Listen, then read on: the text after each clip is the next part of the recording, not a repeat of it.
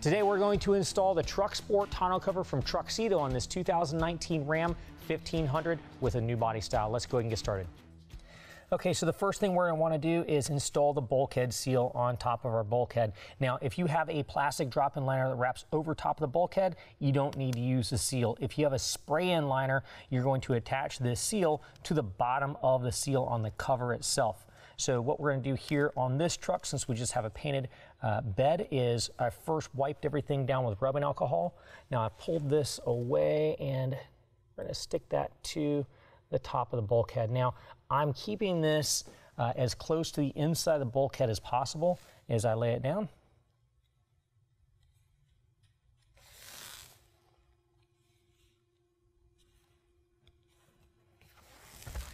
Let's pull it in nice and straight.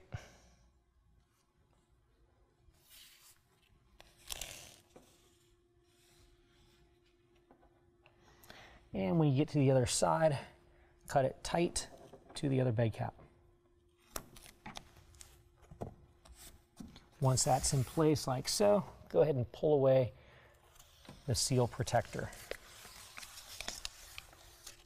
Now we want to go ahead and set our rails in place. Now this is the passenger side rail. You can identify that by the Velcro is going to face towards the outside. You're going to have a rounded corner piece up towards the cab. And then on the bottom side, you're going to have a piece of foam seal.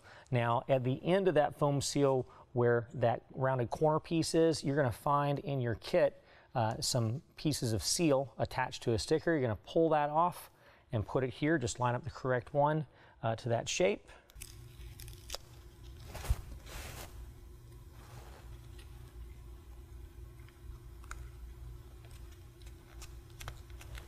Now we're going to go ahead and rotate the rail right side up and set it on top of the bed cap. We're going to set both of our rails on top of the bed cap for right now.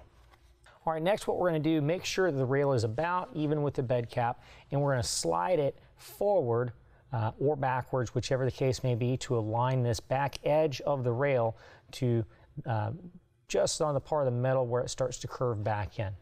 Get that lined up the same on both sides, then we can go ahead and attach some clamps. All right, next what we're going to do is pull one of our clamps out of our kit. Now that clamp has got a bolt going through it. We're going to loosen that bolt up, use a 1/2 inch wrench or socket to loosen that up. I like to pull it all the way back to where I can fully open up that clamp.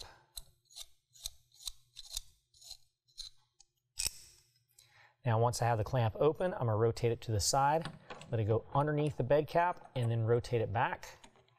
Next, I want to make sure the teeth of the clamp fully engage into the grooves on the inside of the rail.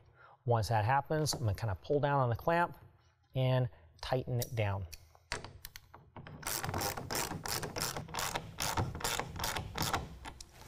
All right, now we're going to go about midway up on the rail and install our second clamp. That goes on the exact same way.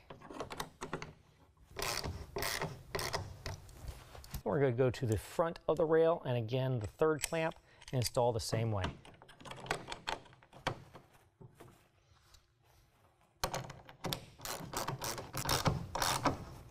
Then we'll repeat the same process on the opposite side.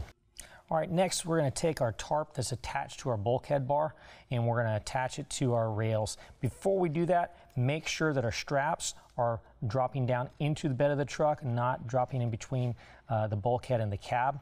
You're going to see an opening in that bulkhead bar that will the corner piece is going to fit into. Make sure that your seal on the bulkhead bar is facing downward, not towards the cab. We're going to go ahead and slide that forward. Engage into place and then slide that. All right, now this tarp can slide back and forth side to side inside this bulkhead rail. So we're going to want to make sure that that is centered side to side on the cover. Go ahead also and install the passenger side rail into the bulkhead bar as well. All right, now we're going to go ahead and make sure the cover is centered on the rails and start pulling the cover back. Now once I roll it back just a little bit, I like to double check, make sure the tarp is kind of pulled tight over top of the rails at the front, and that just keeps the alignment. Now I'm going to continue to roll it back As I roll it back, my crossbows are going to lay down into the rails. If I have a clamp that is blocking those crossbows, I'll need to reposition the clamp. I've placed these clamps where I don't have any issues. Once I get back to the very tail, this portion just needs to drop down into the cam latch, rotate down, and it'll lock into position. Now I've just tested the operation of the cover. I'm going to go ahead and open up the cover so that I can install the seals at the tailgate end. Now you're going to go ahead and get your adhesive seal kit back out, line up the shape that coordinates to the bottom of the cover, pull that off, and set it in place. Do that on both sides. Right now we're going to go ahead and shut the cover and lock it into place. We're going to fix the Velcro on the sides by pulling the tarp tight down on top of the Velcro on each side. Then we're going to test the operation of the tailgate, make sure it engages properly against the seal.